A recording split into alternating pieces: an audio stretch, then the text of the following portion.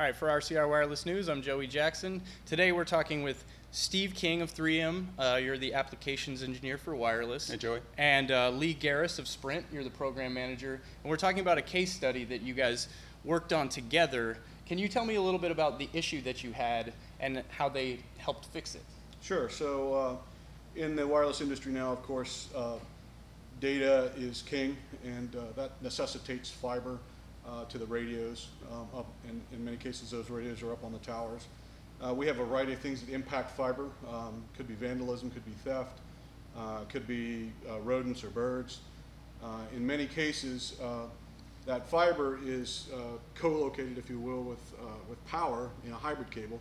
And so it's a purpose-built cable that's quite expensive to replace. And so we were looking for a means to more cost-effectively manage fiber breaks, damages. And so in this instance, we had damage to a fiber on a tower that was going to be very expensive to get to and fix, a smokestack type tower. And that in conjunction with the replacement cost for the cables themselves really kind of necessitated that we use a different approach. So. And Steve, this started as kind of a collaborative effort between you two before you even had this issue, or before they even had this issue. Can you tell me about that? Sure, Joey. Yeah, it was sort of providence here because Lee and I were introduced, I think, December of last year, and he came over to the 3M facility, and I introduced him to the MPC no polish connector that we had for what we call field mount or in the field fiber connectors.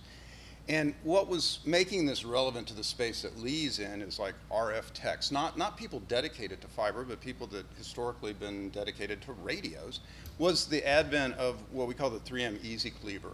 And so before this came along, and it was launched, I think, May of last year, you had to sink like $1,000 in to get a cleaver, right? And that's kind of a lot to equip somebody in something that's an experimental area. But we basically give you this with a box of connectors. And so Lee is like, hey, I think that could kind of work for us. I mean, it's kind of a low entry fee to play in this area. So we were already talking about this and trying to figure out, well, where could we use these connectors? Where could we trial it? And then lo and behold, we get the New Jersey site. Yeah, I mean, it was kind of a blessing in disguise, I guess, then, huh? And so how does this kind of help tower technicians do their job more effectively, because they don't have to carry big equipment up there. They just have this little piece here. So a tower crew, as you indicated, I mean, when they're climbing a tower, it's all a manual effort generally, and they're taking what they need on their back as they go. This ability gives them, or this product gives them the ability to repair that fiber on top of the tower. There's no specialized, high dollar equipment required. It's just, they pack it in their gear and they take it up.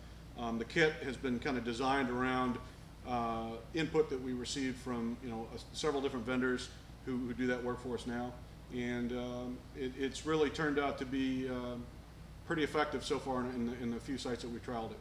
So. And the collaboration between your two guys' companies is really important to development of products like this. Steve, can you tell me a little bit about how that collaboration helps bring to life these types of products? Absolutely, and I think it's fundamentally, it's going to kind of change the way that the industry's done.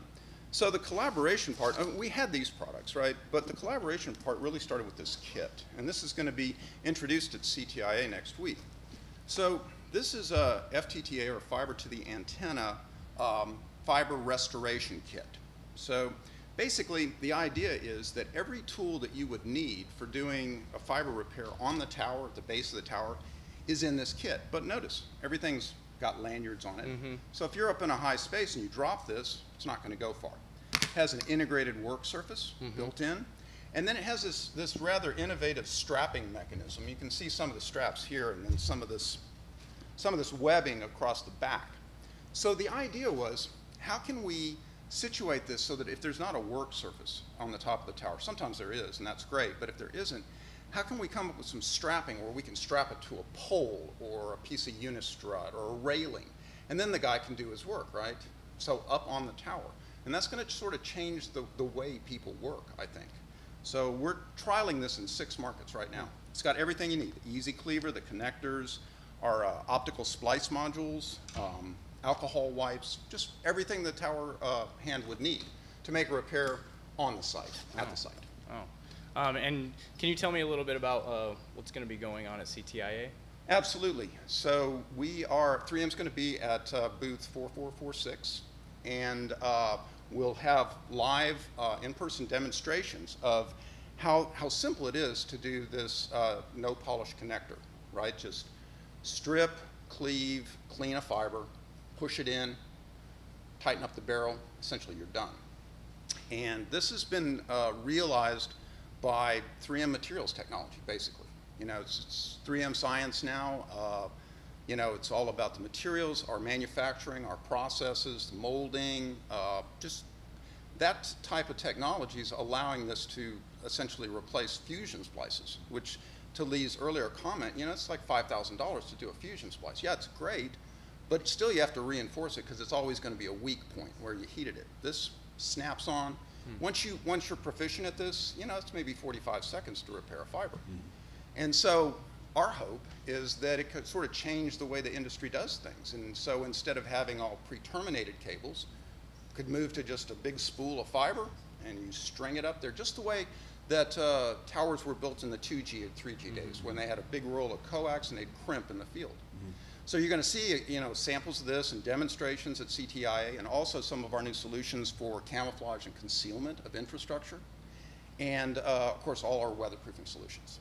And Lee, is there anything else that you want to say about this product and how it's helped you? Well, you know, again, I want to stress the important point here that Steve mentions, which is you've got a choice between a connectorized solution or an inline splice solution. So it gives you a lot of flexibility in how you might want to repair your fiber and what conditions you encounter, you know, when you're doing your repair.